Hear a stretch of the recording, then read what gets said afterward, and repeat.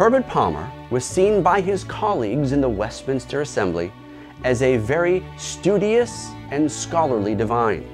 He was involved in a number of different areas in forming the Westminster Confession, and he wrote some works, but not very many, and not very many have been published today. This one particular work that we've just reintroduced to modern Christianity is about business. If Palmer asked you, "What business are you in?" what would you say? Now maybe you might be thinking that that particular question revolves around, well, I work at such and such a place. Well, that's not the kind of business that Palmer is talking about. What he wants to know is, how are you making religion one's business? Now, this is not simply an idea that surrounds being religious or religiosity in that particular way.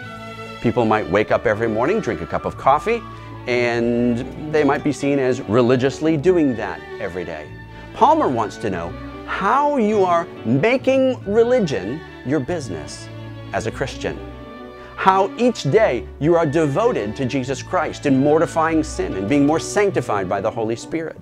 And how you deal with your devotions and your Bible reading and your prayer and your church attendance and your alms. All of the aspects that makes religion our business as Christians is what Palmer covers. It is a devotional gem among Puritan works. It is available right now at the Puritan shop, both in ebook form and in print form.